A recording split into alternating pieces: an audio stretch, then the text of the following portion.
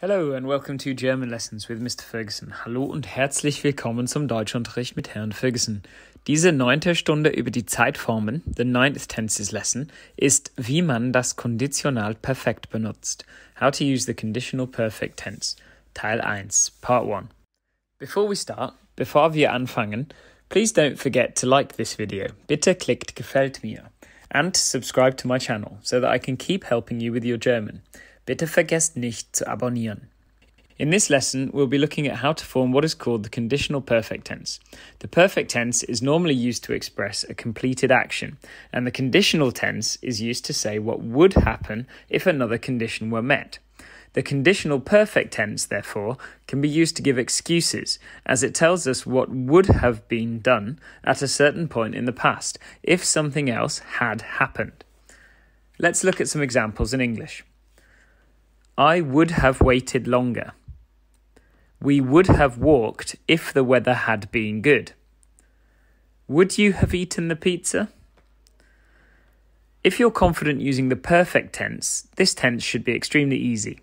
All you need to know is how to form the subjunctive versions of the verbs haben and sein. And if you aren't aware of how to do this yet, please go back and watch that video by clicking the banner now. To form the perfect tense, we have the word order, subject, helping verb, extra information, past participle. If you need to recap this tense, please click this banner now. To form the conditional perfect, all we have to do is use the subjunctive form of the helping verb. So, let's look at an example now.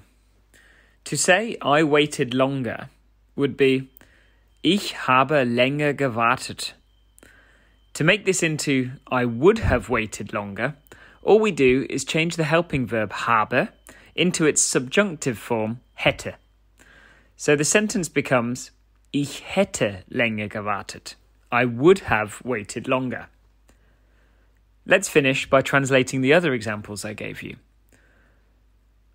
We would have walked if the weather had been good. As this example uses two clauses, let's do the first one first. We walked would be wir sind gegangen, or perhaps wir sind spazieren gegangen, if you want to say you went for a walk. Remember that we used a form of sein for the helping verb, as there's movement when you walk. To make this conditional perfect, we simply swap sind with its subjunctive form, wären. Wir wären gegangen. We would have walked. Or wir wären spazieren gegangen. We would have gone for a walk. To do the second clause, we need to use wenn, which is a subordinating conjunction. If you aren't sure how to use this, please go back and watch my video about word order with subordinating conjunctions by clicking the banner now. To say, if the weather had been good here, we are actually saying if the weather would have been good. And so we need another conditional perfect sentence. The weather was good in the perfect tense is Das Wetter ist gut gewesen. To say the weather would have been good, therefore, is Das Wetter wäre gut gewesen. Finally, as we start the clause with wenn, we need to boot the verb wäre to the end of the clause. So the second clause is wenn das Wetter gut gewesen wäre. If the weather would have been good, or if the weather had been good. And the final example, would you, informal singular, have eaten the pizza? Hättest du die Pizza gegessen? To make this formal or informal plural, we just change the verb and the pronoun. For example, hättet ihr, or hätten sie.